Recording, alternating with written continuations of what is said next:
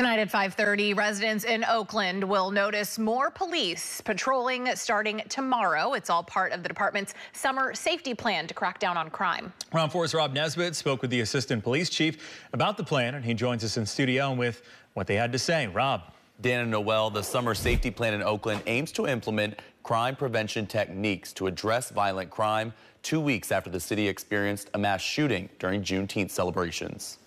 The chaos of Juneteenth is what the Oakland Police Department would like to avoid. 14 people were shot during a large gathering near Lake Merritt. Assistant Police Chief James Patrick Beer says responding officers helped prevent loss of life. I will say this right now, a life was saved because of the police officers that were there that responded immediately. OPD's summer safety plan will begin Saturday. More officers on patrol by car and on foot. Assistant Chief Beer says officers with a special resource section will work with the department's ceasefire division, which reduced homicides and shootings from 2012 to 2019. Visitors, there's going to be people enjoying our parks, our restaurants, our businesses, and ultimately, criminals are going to come to the places where they know there's a lot of people. California Highway Patrol and the Alameda County Sheriff's Office are also part of the summer safety plan, conducting routine traffic stops and DUI enforcement operations. There's certain areas in our city where tragically we've lost lives to reckless driving and speeding.